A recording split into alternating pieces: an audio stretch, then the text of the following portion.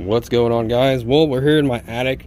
It's a two-story house and having some kind of strange problems with the air conditioner. It took me a minute to figure it out because I've never owned a house like this with a system like this, but the air conditioning is zone controlled.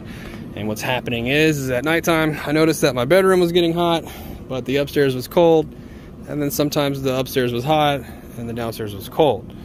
Reason why is this system is controlled by this unit here, and it's wired into a bunch of damper motors that are on the ducting, okay, and that's one of the motors there.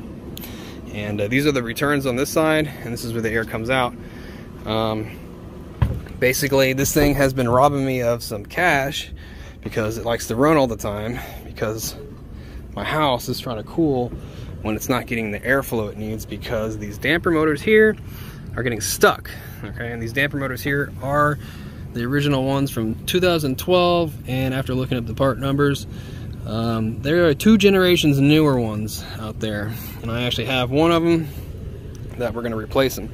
But basically what's happening is that controller over there controls these motors that open and close valves that divert air either downstairs or upstairs depending on how you want the temperature done, okay? And basically I know I have a bad one here and a bad one back there. The one back there goes in my bedroom, and at night it's really hot in my bedroom, but the rest of the house is cold. And basically what happened is that valve there, it's getting stuck, so I'm not getting any airflow in my bedroom. And I have a clip of that real quick of how they get stuck and what they look like. All right, so we're gonna see if we can unstick that damper because it is sticking.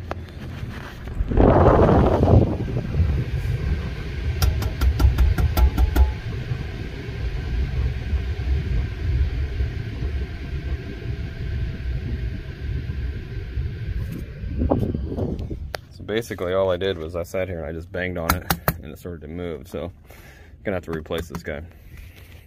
I only have 2 motors, only bought 2 of them. They're about $90 to $120 a piece, depends on where you get them, but I'm gonna end up doing all of them. Just for this video here, it's just got this one here for the upstairs and that one back there. All you're gonna need is, you know, the damper itself and Allen wrenches and some strippers, depending on how they wired it up.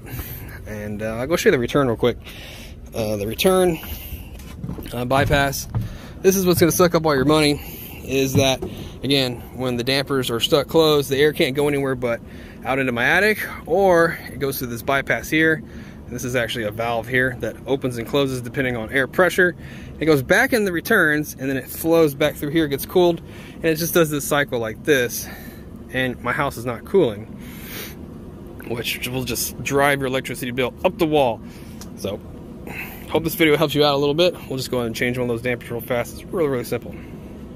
Okay, so if we look at the damper motor itself, right here, you're gonna find a screw, and this is directly what holds the motor on there.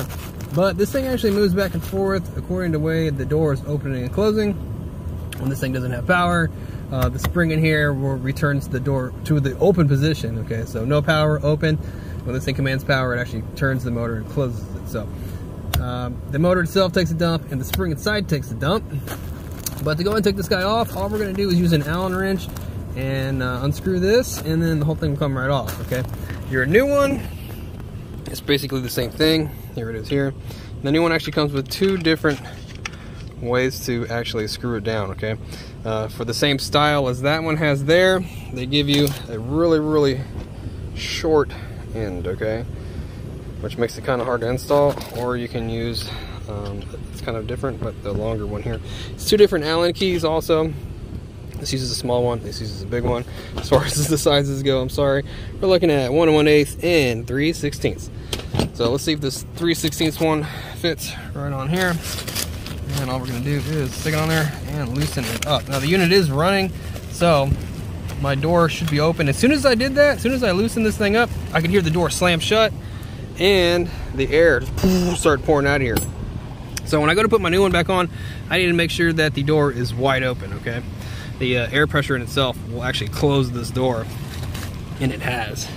I might be able to actually reuse this, but let's pull it right off. Okay, and it has this pin that lines it up exactly where it needs to go right here with this hole. But this is directly connected to that shaft. You can hear it in there, directing the airflow. You can hear it moving everything. But we're gonna make sure it needs to be open when we hook up the new one. All right. So no noise is going to be open, and then lots of noise is basically closed. I can actually take you down and show you.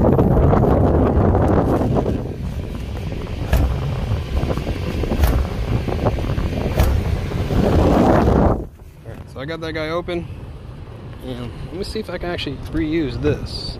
This would be pretty nice if I can reuse it. Alright, I can. Cool. So on the new unit itself, it's actually nice because it actually shows you open, so it is going to be installed in the open position, but we're just going to set it down on there and tighten it up. The wiring connections on the new one is a little different. It has these push buttons here, you have here, and then you insert the wire into there, and there's a diagram that tells you exactly what everything is. M1 is common, and then M6 is the hot side, okay?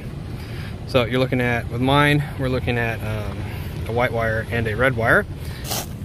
Alright, so you're going to want to make sure you have the valve open. That means airflow going through. Go ahead and just line up the pin, or the pins, and stick the damper on. Slide it down, tighten up the screw, but you want to make sure that the damper is all the way open, okay?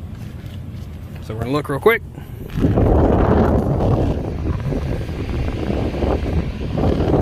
Alright, was the damper open? Hopefully it was. And we're going to tighten the screw up. Now the screw is in a different spot, so you just want to make sure that it can move a little bit freely, because it is going to move back and forth. Alright, we're going to disconnect this wiring, and we're going to hook the wiring up. So, M1 is getting my white wire here, and M6 is getting my red wire here, okay? Nice thing about these motors, it tells you when they're open and they're closed. Unlike these guys, they don't tell you jack squat. Okay, I'm going to go ahead and move some of this installation around here so the screw does not get caught on it, and everything's going to be okay. Alright, and that's it. I want to test this guy out, and I went ahead and turned the upstairs off, and you can see that it is actually closing. There is a red light. So this guy is getting power to close, and it will close the vent off. Pretty cool, good way to test it. So I'm going to turn the air conditioner back down. Alright, so the system opened right up. It opened up really quick. I couldn't even get it on camera. It opened up so fast. There we go. We got flow back into my upstairs. Excellent.